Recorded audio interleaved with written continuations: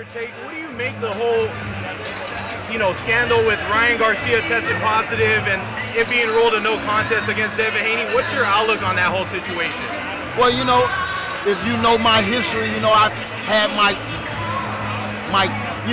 battles with that as well. And like I said, we all human. We make one mistake, but I don't think we make them twice. You feel me?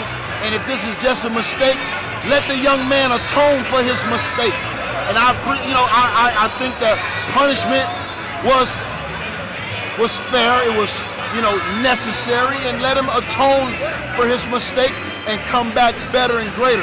But let's not destroy this young man amongst this, you feel me, amongst his trials.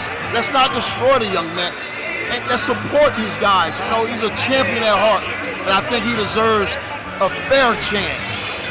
Not another chance, but a fair chance. So let's say that he does fight Haney in a rematch and the fight is fair and it's clean. How do you see that rematch playing out? It all depends on what Haney does from this point now and what Ryan does. You feel me? It's all about their preparation, how hard they train, how much focus they have. And these guys could learn to get better. You feel me? But they gotta surround themselves with the right people, the right persons. And when it comes to boxing, a lot of time we handicap ourselves.